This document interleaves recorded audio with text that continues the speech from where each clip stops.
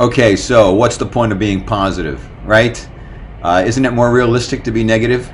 Isn't it more realistic to appreciate that the world is falling apart and people are full of crap and are hypocritical and liars and thieves, and you really just pretty much can't trust anybody, even your own family sometimes, that everybody's out in a way to just get what they want and they really don't care what you need or want, that there's very little fairness, that people don't respect boundaries? How in the world why should you be happy? Why should you be positive? Why should you be hopeful? Okay, the reason is because regardless of how terrible the world has become and how uncivil and awful we have become to each other, how judgmental and rude and nasty and angry, and how full of resentment and bitterness, how we push people away, despite all of that, being negative only makes things worse, only puts that dark cloud over your head, into your head, pervades your body, pervades your consciousness, makes you sick on multiple levels, and doesn't get you where you really want to go. Where do you want to go? Happiness,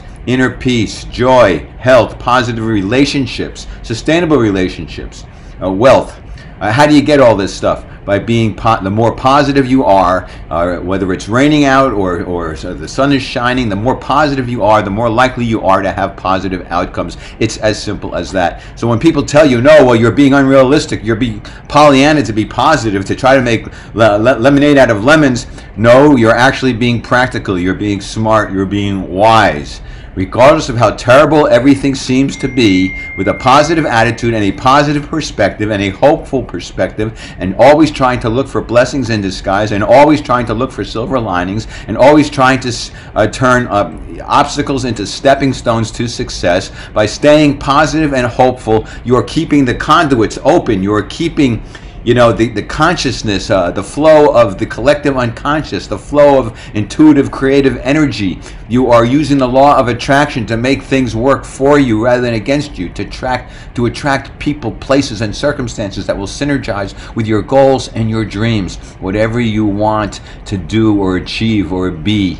The best way is to be happy. The best way is to be here now, to be in the moment, to embrace the moment, to seize the day, to be authentic. But ultimately, it's all about being positive. You've got a choice, okay? You can be positive or negative.